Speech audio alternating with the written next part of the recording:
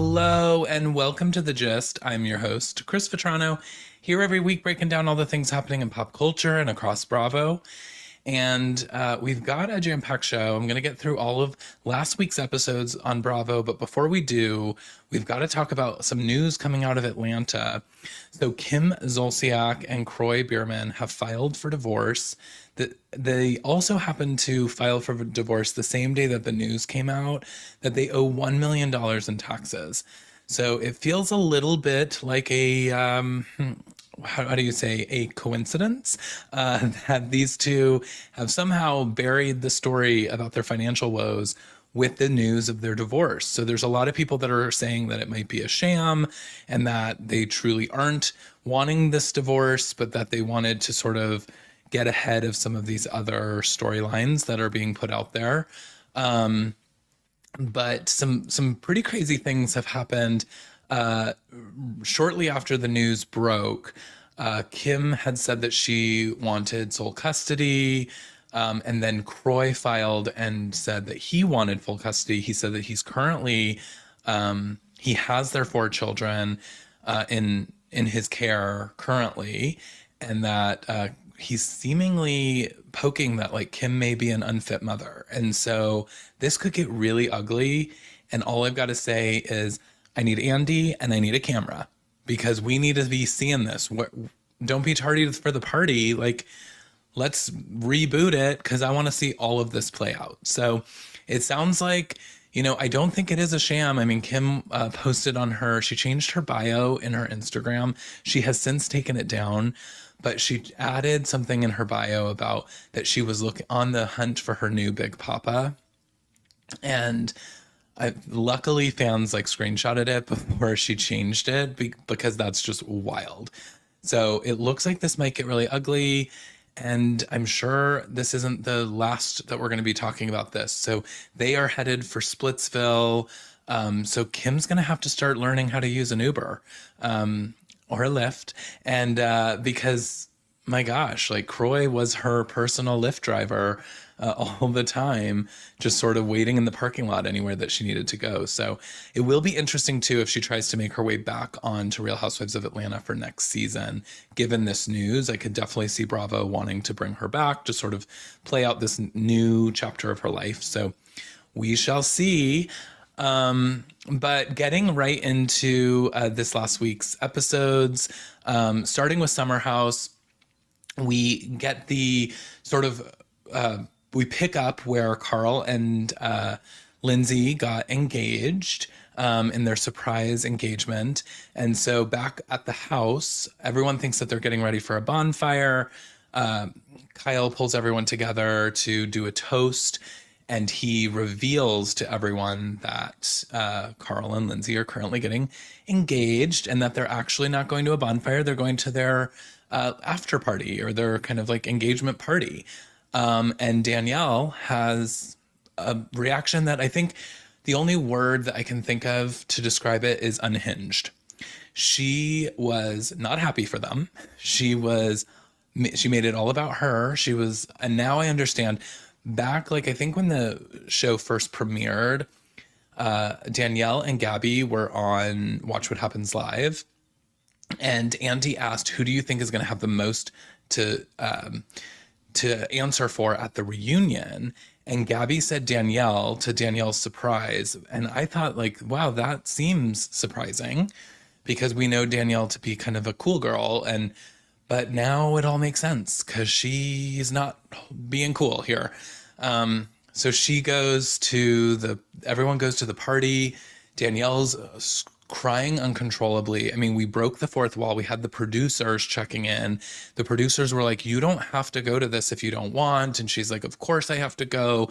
I'm pulling myself together. It was a full-on reaction, unlike something that you would see. I mean, this is somebody who is supposedly her best friend. And yes, they've been having problems, but she couldn't seem to be happy for her even in an ounce of happiness in this. And actually, Carl's one of her best friends too, and couldn't find this happiness. She was so upset that she wasn't included. And I think there's a part of that I understand, but at some point you kind of got to pull it together.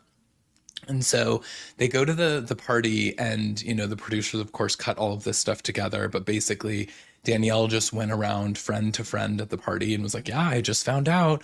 No one told me. I'm devastated." Like, so she's spreading that all over the party, which we know is going to probably come back and bite her, and this may be where the end of this friendship, or this is where the friendship is going to demise. So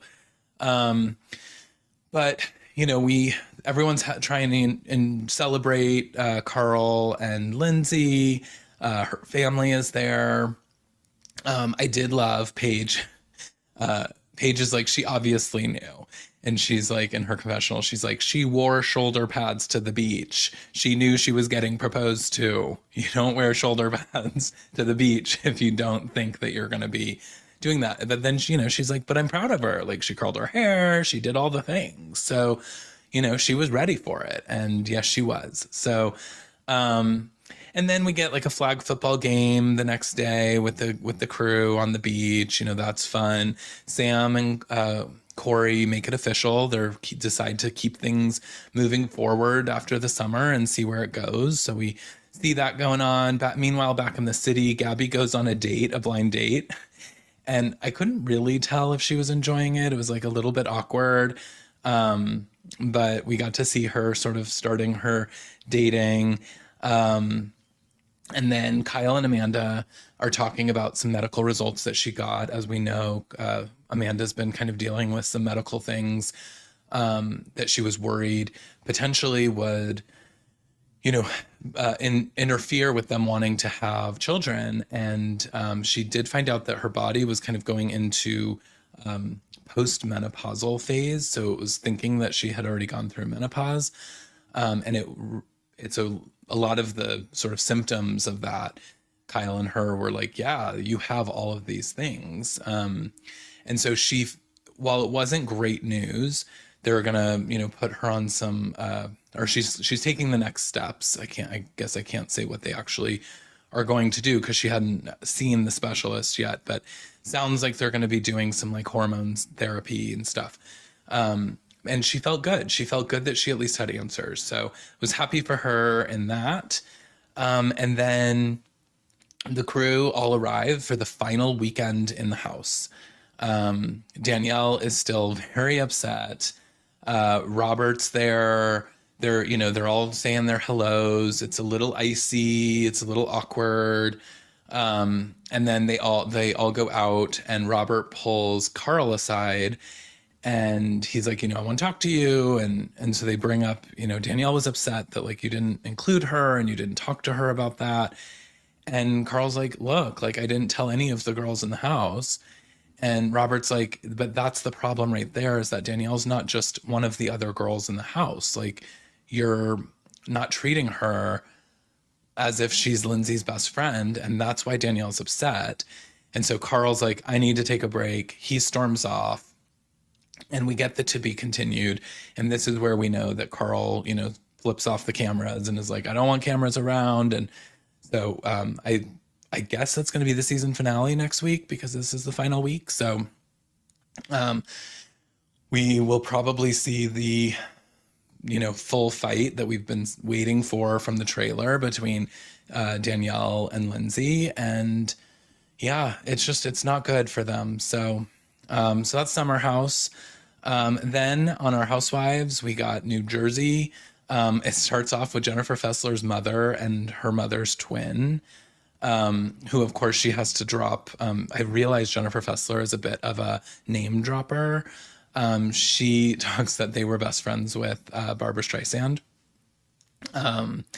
back in the day. I doubt that they still are or still see her, but yeah, so her mother and her twin are characters in themselves. I mean, pull up some cameras for them because I could watch more of that for sure.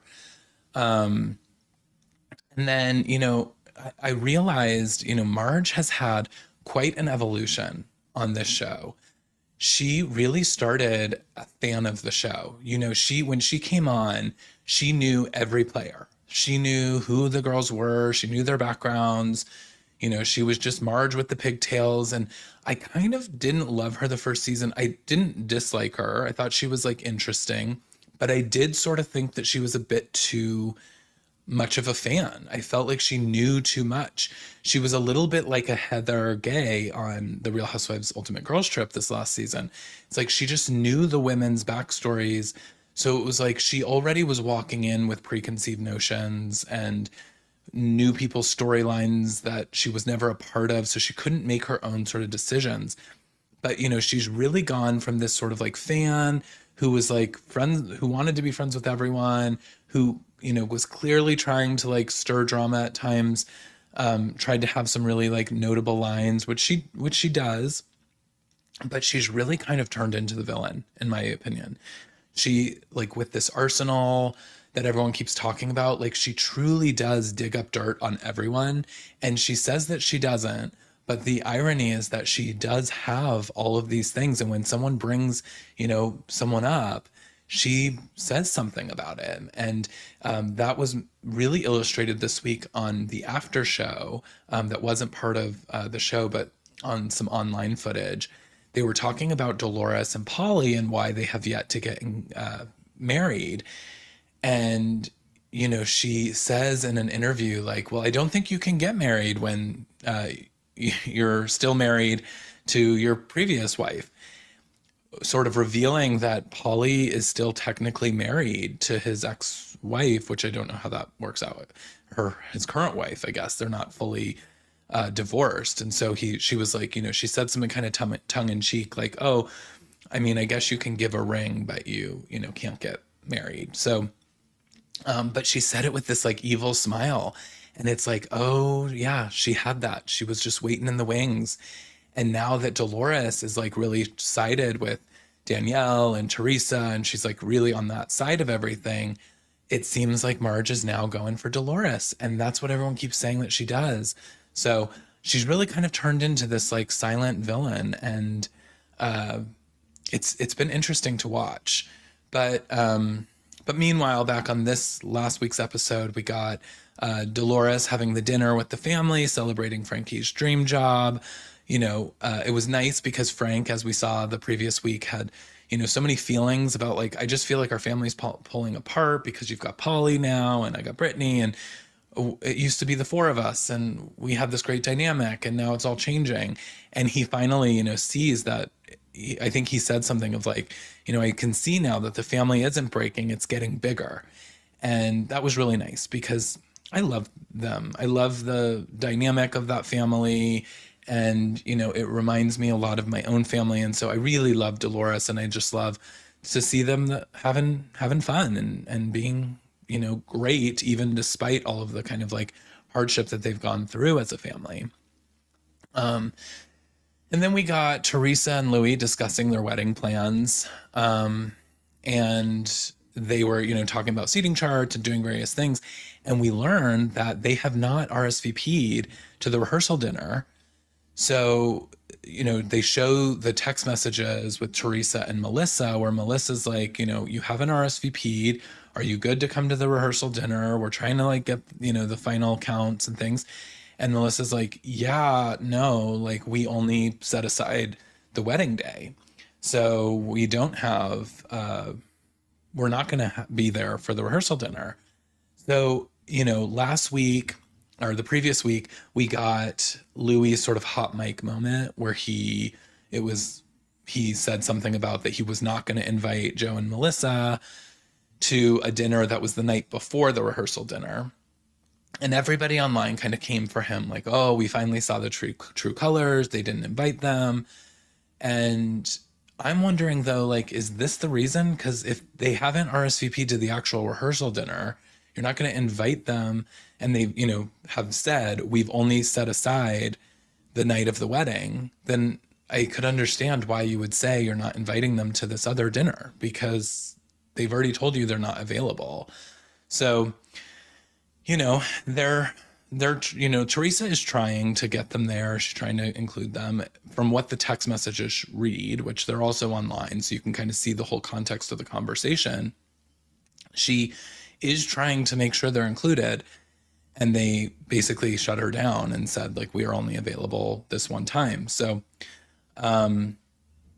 but Louis is very upset with Joe. He, talks about that Joe Giudice called him early on in the relationship with Teresa and said that he warned him about Joe Gorga and that like he will do this. He will try to tear you apart from Teresa because he just he gets jealous about this. And I said this on a previous episode of like these two siblings have, almost this like incestuous relationship growing up, I think. And I'm not actually saying that there was any kind of like physical incest, but I think that they were just so tight and they were so bonded and they cared about each other and protected each other so much that neither one of them ever, there was never going to be anyone better for them than themselves in each other's lives. And so Gorga has always had problems with Teresa's men in her life, and Teresa's always had problems with Melissa. And, it's unfortunate, but I mean, who knows? Maybe they'll be able to get past this at some point, but I don't think anytime soon. And then we've got Danielle and her mother talking about her situation with her brother. And, Danielle is like, I want things to be better. And I wish that things were better, but, he won't even talk to us. And we learn that the brother does sort of talk to the dad, but does not talk to the mother because he feels like the mother took Danielle's side. And so, yeah, he's pretty estranged. There's been a lot of rumors online that, Bravo's probably reaching out to the brother to try to get them on for the next season, very similarly to how they did with Melissa. So it would be interesting to see if that happened. But if this brother is really, truly not willing to talk to Danielle, then I don't know how they would make that work in this format because you have to come together as a cast. And so there would have to be some kind of amends to get there. And then we see Jen Aiden is moving her brother into the apartment that she got for him. He had his marriage. In their culture, it's like an arranged marriage, and so she was having green card issues, so they had to move back. But they were able to come home, and Jen wanted them to have a nice place so that they could kind of get on their feet. And then Jen's talking to her brother and talking about Bill and kind of what's going on with Bill and that they're not going to therapy anymore because Bill doesn't want to. And, she's like, it's weird because sometimes like Bill just like comes home from work and he doesn't even come into the house. He just like goes straight to the pool house and we don't even know that he's home. And, in Jen's culture, it's the men work and the women raise the families. And there is a lot of separation and there is a lot of that. And I think that that's more normal for them. But I think also Jen Aiden, especially being in the spotlight like this, is really starting to like question if this is the type of relationship that she wants. And so I am just very curious as to how this is going to play out. I feel a bit of doom and gloom for this relationship, but obviously I don't wish that upon anyone. But I think there's more to come with that storyline. And then we get an update on the adoption case with Rachel. Rachel, they have reached out to the mother. They're trying to find her. They have not been successful, but the process had just gotten started. And so she and her husband talk about like, they should probably tell Aiden, or Jaden is his name, Jennifer Aiden and Jaden Fuda, Jaden, that she's going to adopt him. And they're like, so should we call him in and tell him this? And I was kind of like, well, I'm surprised you didn't do that already. I mean, he seemed very happy about it. He was like, I always wanted you to be my mother and you to adopt me. So he's happy about it. But it did seem a little strange that like they got the process started without talking to him first, because he is, I think, 15. So it's like he's old enough to have that conversation and be a part of that decision earlier than that. So there's been a lot of stuff online that why didn't Rachel do this sooner? And why did she wait until she was on a TV show to like make this a storyline, and it feels a bit inauthentic. And so people have been coming for her a little bit on socials. And then we get another scene where Louis is just going in on Joe Gorga. They're getting ready for the Prohibition party that Dolores and Polly are hosting, which we're going to see next week as part of the finale. But yeah, Louis goes in. He's like, I want to talk to him as much as I want to talk to a rat in the street. I'm done with him. He tells Teresa, he's like, if you saw me in a snake pit, would you pull me out? And she's like, of course. And he's like, well, I'm pulling you out of the snake pit. Like, we're done with this toxic behavior, this horrible treatment that your brother's giving you. We're done with it. So it's heating up. And then we get the scene for the finale next week, which we see they come to blows. We get a fight. And then also we see that Danielle is going to reveal to Melissa that Marge has this rumor in her arsenal about Melissa kissing another guy. So it's going to be an explosive end to the season. And then I believe after the season finale, we get a Teresa and Louis wedding episode and then the reunions. So that's what I'm guessing happens. But because Melissa and Joe weren't at the wedding, I think we probably just can't call it the season finale because the whole cast won't be in that episode. And then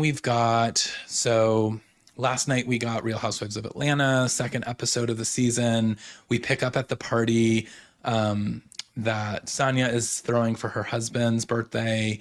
Candy is still on 10 with Courtney bobbing around, and Candy's upset because, Courtney came for her, who, by the way, we learned Courtney and Ralph, Drew's husband, are cousins. And they didn't know it until the party. They met and then they started talking about cousins. And then they were like, wait, your cousin so-and-so? That's my cousin. So we're cousins. So that's wild information. And then meanwhile, while Candy's, everyone's trying to cool Candy down, and then Martell and Sheree, and then Kenya, they all start to go at it. Because Martell is like, I didn't ever message you. And Kenya's like, but you did. And I have the receipts to show you. And then he pulls out his and he's like, oh yeah, I did message you, but that was 2 years ago. And he's like, so what if I was trying to, get with you 2 years ago? And it was just so wild. And then he just started throwing insults at Kenya. Of course, she didn't like that. So they, she's screaming, once a cheater, always a cheater, disrespectful. It goes off, and then everyone kind of is like, we got to get out of this party because it's not going well. And then, the episode starts, but we still got no intros and we got no taglines. So we're still waiting on those for this season. I've noticed that Bravo is doing this more and more. They start the season with a bunch of to continued episodes, and then we don't get the taglines. So I'm hopeful that we get them next week because I don't think we got it to be continued this week. And so, it did sort of end in a ominous place, but I think the scene is probably over. So I'm thinking that next week is when we're going to get these taglines. But then, we didn't see Drew in the first episode. She was in Chicago taking care of her family. Her dad has Alzheimer's. And so she's been there supporting him and her mother. So she's back. So we get her back in the opening scene. She talks throughout the episode. We see that she's doing this musical journey. Ralph is producing music for her. She says that they're the best that they've been in years. She calls the studio their happy place together as a couple. And honestly, I think her song is pretty good. From what I was hearing, I need to probably pull it up on the old Spotify, but and give it a full end-to-end listen. But some of these housewives are actually coming out with good music now. We're kind of getting past the Countess Luann, Melissa Gorga on display eras and getting more into real singers doing their thing, with Candace really kind of leading the charge. Obviously, Candy is on another level of her own. But Drew has got it. So I'm interested to see where that kind of goes. And But, it's obviously cringy to see her say that she's in the best place that they've been in years, because we know at the end of the season they are filing for divorce. So it's going to be interesting to see, like, is she lying through her teeth on all of this? Is she trying to convince herself that they're in the best place? Or is something going to really take a left turn? I'm not sure.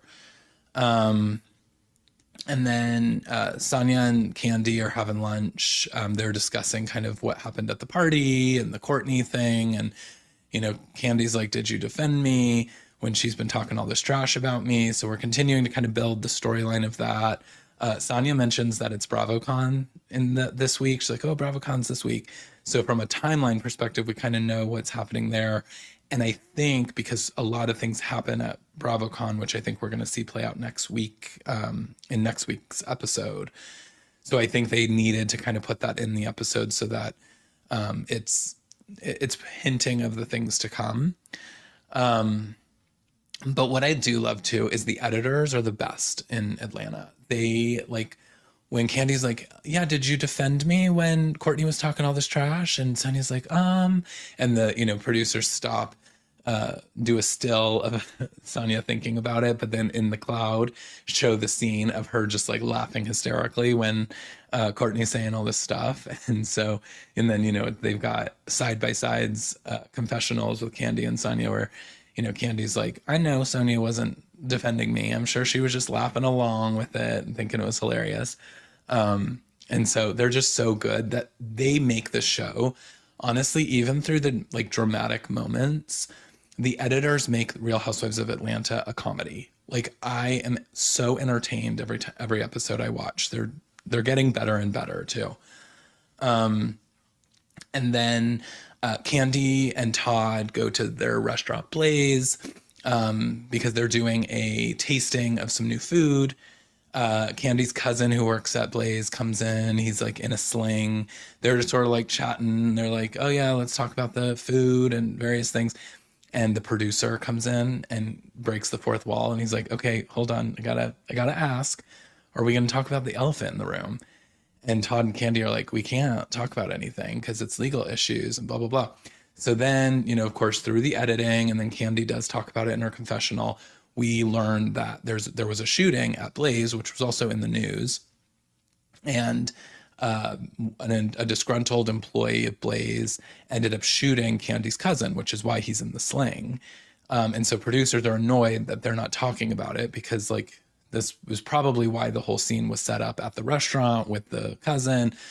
So I think they were probably like, we need this story. Like, we need to talk about it.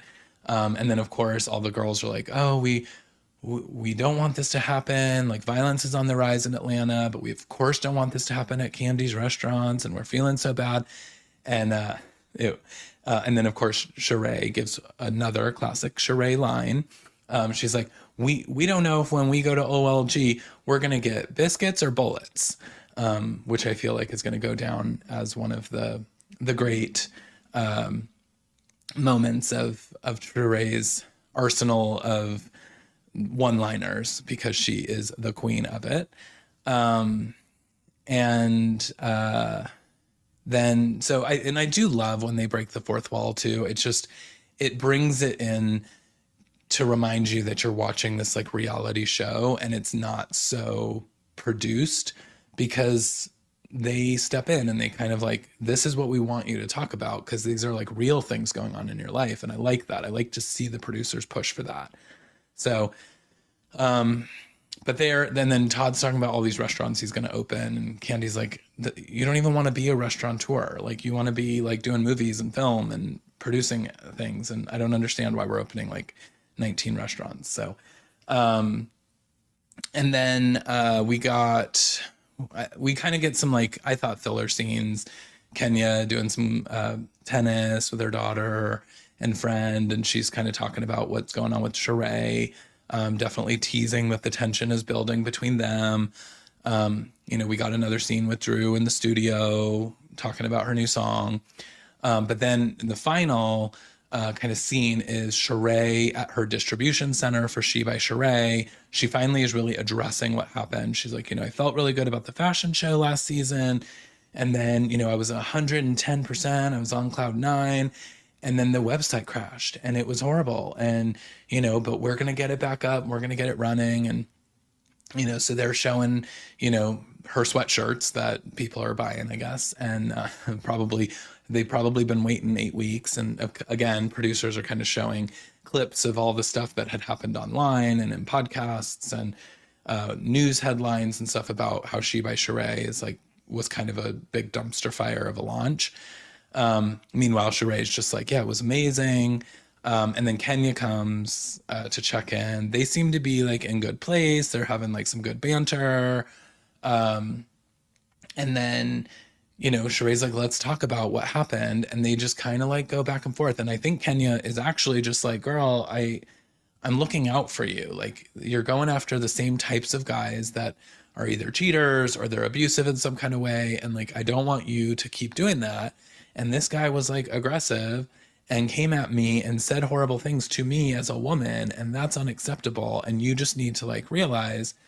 And Sheree is like, why do you always have to call black men aggressive? And you've got a habit of that. And she's kind of defending a lot of the men in Sheree's life and that have been abusive to her in various ways. And so,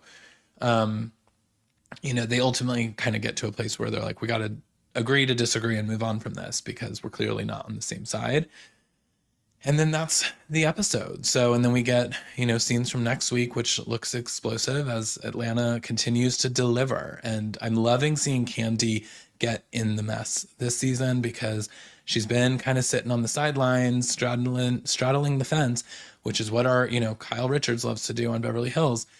And they like keep getting away with it because they're like the OGs or they're these people that are kind of like the matriarchs of the franchise. But it's like, you got to get in it. Otherwise we start to get bored. And so I love seeing Kandi do that. And hopefully Kyle was taking some notes since they're filming. And then Vanderpump Rules last week again. So this episode last week, it was intended to be the season finale. So we have to remember that. So there's a lot of stuff happening that's really kind of trying to like wrap up storylines. There's, I can't remember if it starts with the scene or if this is just sort of like the first scene that blew me away, but we see Raquel buy the lightning bolt necklace. Her and Charlie are out shopping.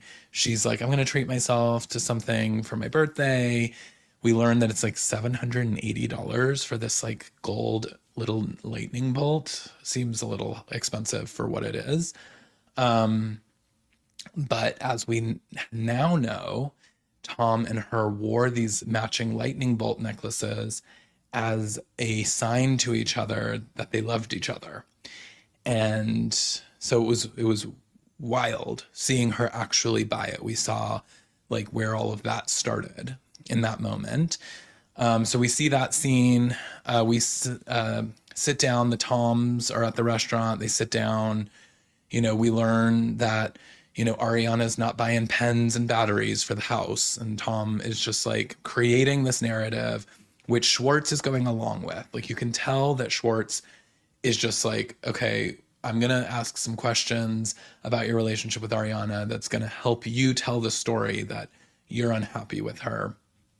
And they just keep kind of creating this narrative that Ariana is problematic and that she's not delivering enough for the relationship. And it's not great. And so he's, talking about how they're not connected. And, it's interesting because some folks online have done these side-by-sides where Tom said the exact, and I'm saying exact word for word thing about Kristen when he was cheating on Kristen with Ariana. And now he's saying that about Ariana. And it's wild seeing these things side by side that he literally has the same exact defense for the reasons why he's like not connecting. And then Tom and she sit down to chat and he's, trying to like, it kind of was like this like lightweight conversation and Ariana's laughing. Then all of a sudden he's like, I just feel like we're not connected. And it was like, oh, he clearly had a motive in that scene that he's like, you don't want to do the things that I like to do. And she's like, well, you don't like to do the things that I like to do. And he's like, well, I'm not going to watch 500 episodes of Love Island. And she's like, well, then you're not going to like enjoy hanging out with some of my friends when we just talk about Love Island all the time. So that's why I don't invite you to do that. But there are things I do like to do that you do without me, like go to the Abbey. And as we know, he was there with Raquel alone. So, they're having this conversation. He's like, well, we need to have sex more than 4 times a year. And she's like, well, I can't have sex with someone that I like feel like is a stranger. Like, you don't ever want to spend time with me. And then in his confessional, the producers are like, what would you want to do to spend time with Ariana? And he's like, I want to like take mushrooms and like look at the stars. I want to go hang gliding. And, he's just, I mean, he sounds like he's having a midlife crisis, honestly. He's so out of his mind and out of reality. And so they have this conversation and she's like, okay, well, we both have to make an effort and let's work on it.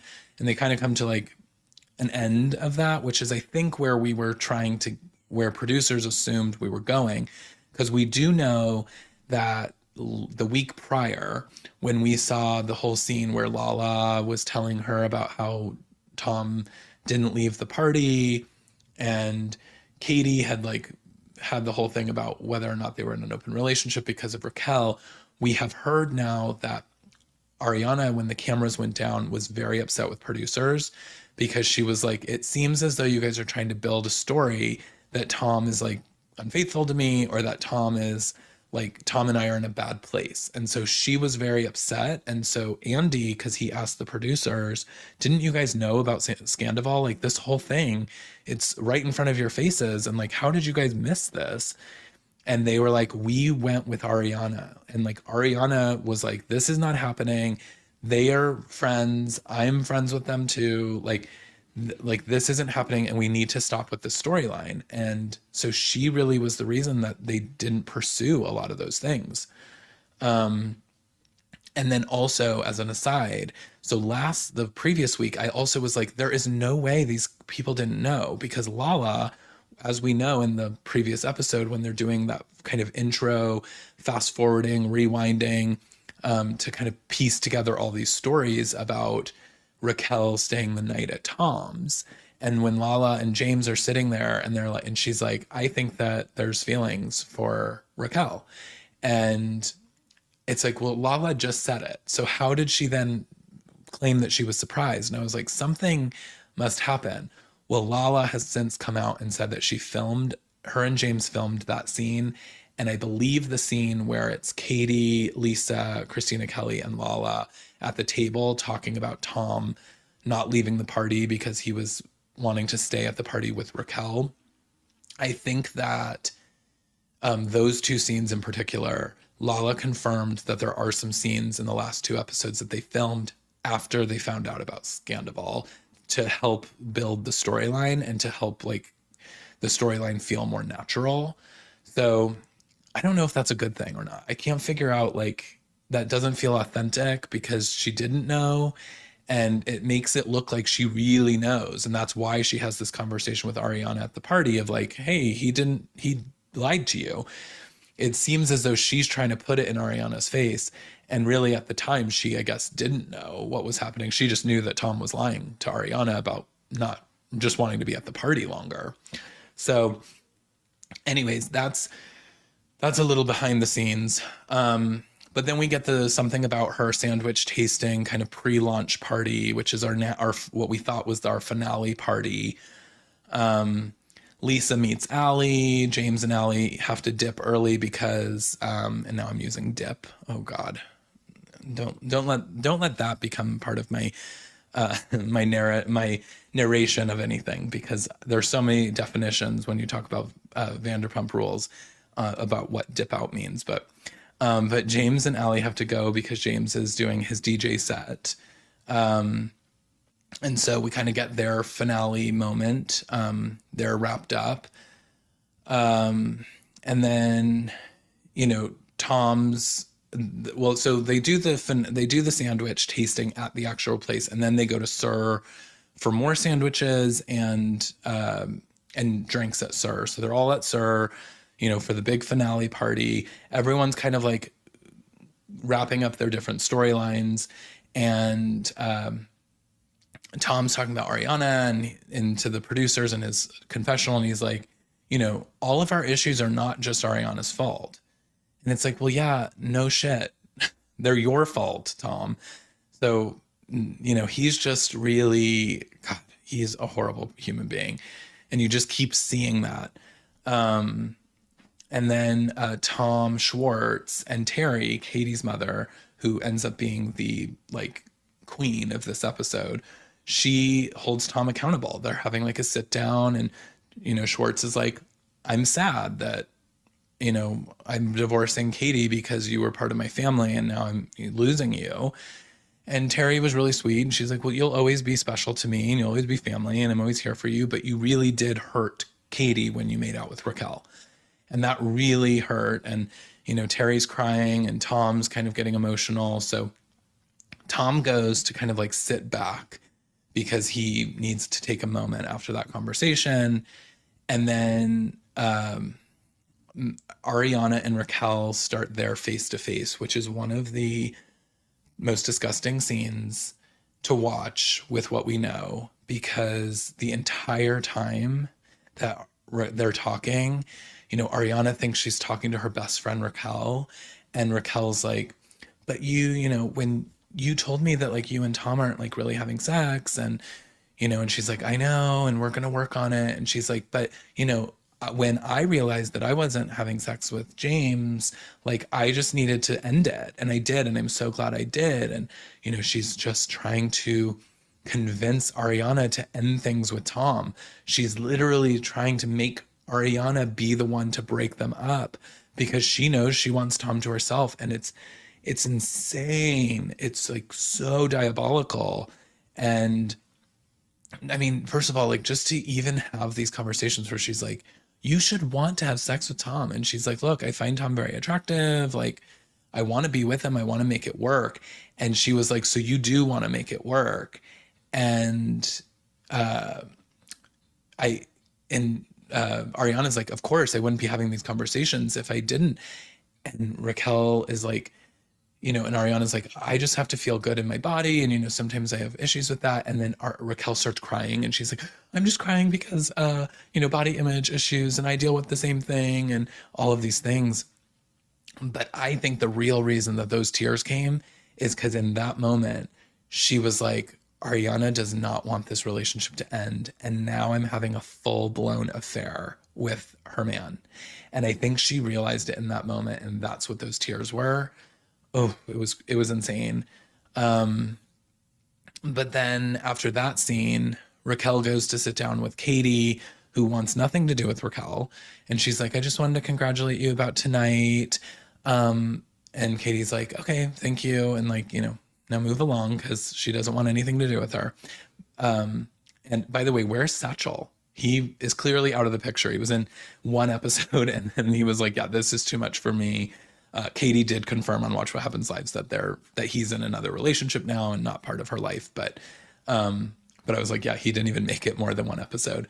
But yeah, so Raquel's sitting down with Katie to be like, oh, I wanted to just come over and like congratulate you.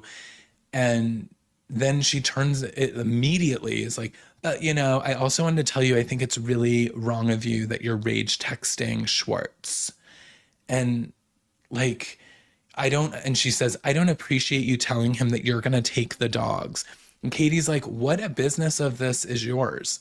Like, if I'm mad at my ex-husband and we're going through a divorce and we like have some like heated exchanges, like it's not your problem. And I'm not going to sit here and listen to you school me on it. And so that was a wild interaction, and like Raquel just like was not getting it. It's like someone told her that and it's probably Tom Sandoval behind the scenes told her like it's really hot when you step up to the plate and you like go for these people. And because she has like this crazy amount of confidence that's overconfident and totally out of line. Like she is not a part of some of these things that she is involving herself with. And I mean, it's insane. And so Katie's like, go away. Like, I don't want to talk to you. Like, get out of here. And she like won't leave. And then Terry is who's sitting in the wings, sort of is like, and Lala kind of comes for her too. But then Terry's like, yeah, like we need to just like end this. Raquel is so rude to Katie's mom. She like laughs off something that she says. She's like, she's being so horrific to a mother. Like she does not have any respect for anyone. And that was really clear in that moment. And so then Terry's like, okay, well, this is getting like, heated. We need to like end this. And then Sandoval starts defending Raquel to Terry. And so he starts yelling at Terry, which is again rude. And meanwhile, Ariana is sitting over with Lisa Vanderpump crying her eyes out because she's like, I'm caught in the middle of Katie and Raquel, and like two of my very close friends are fighting. And I just feel like this is too much. Like I've been going through too many things. Like she just had lost her dog, she lost her grandmother.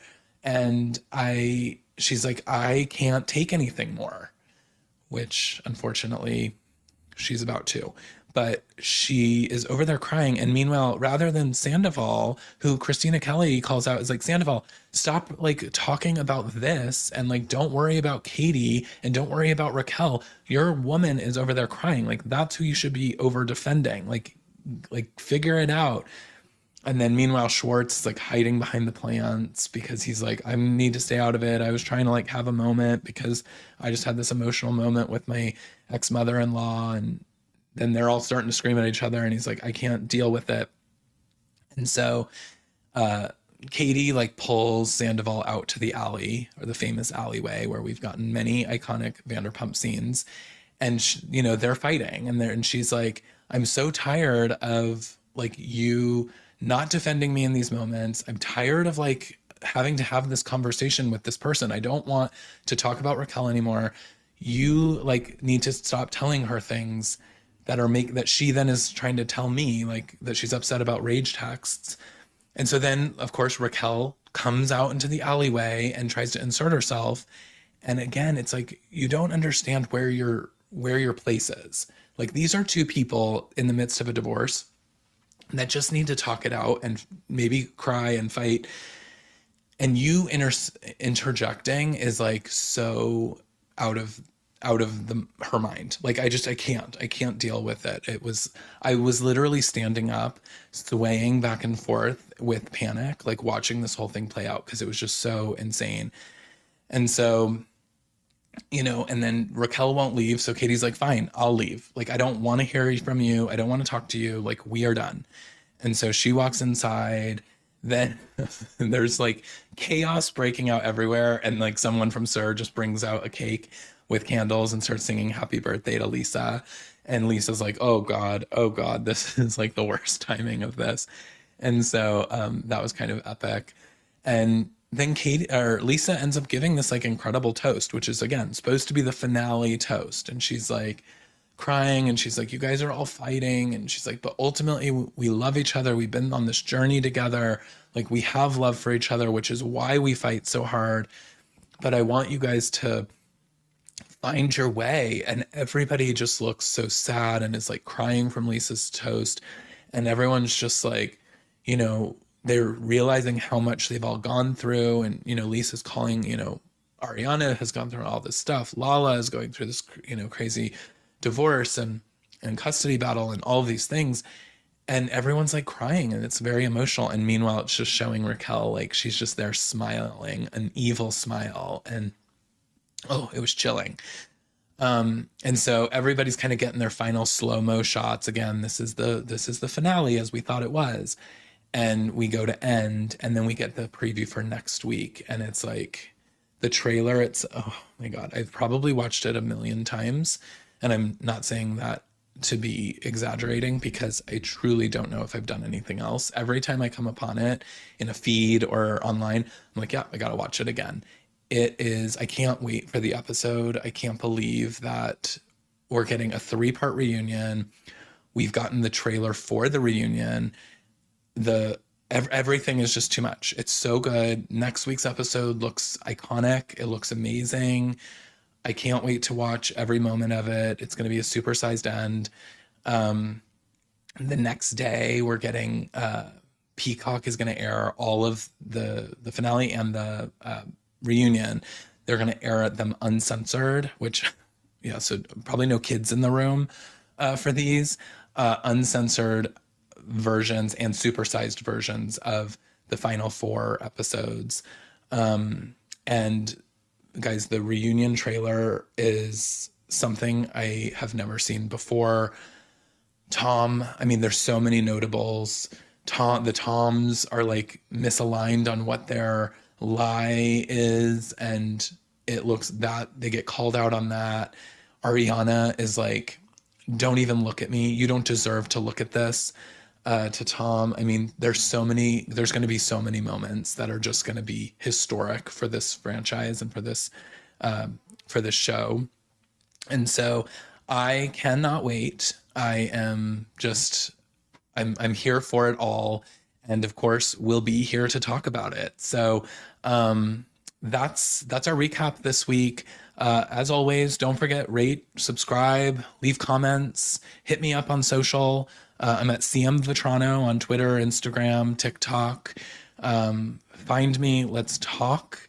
I want to know what your thoughts are on this Vanderpump stuff, because we're finally getting it. We're finally at Scandoval. So excited. But thanks so much for tuning in this week. And until next time, have a great week and we'll talk soon. All right. Bye.